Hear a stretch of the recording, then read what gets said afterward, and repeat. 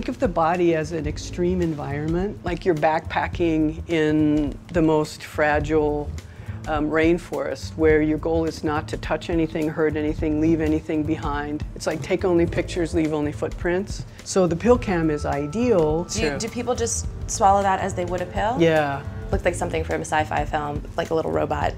And then it works its way through your system, takes about 8 hours, and it shoots back 2 images a second, about 50,000 altogether, to analyze and diagnose what's wrong with you, if anything. It uses the body's natural digestive process, so it's very green in that sense. Yeah. You don't need any other energy. Yeah. Science fiction is now reality. For the first time, the PillCam gives us a complete picture of the digestive system. Doctors now non-invasively image the intestines, looking for hidden tumors, tears, and ulcers.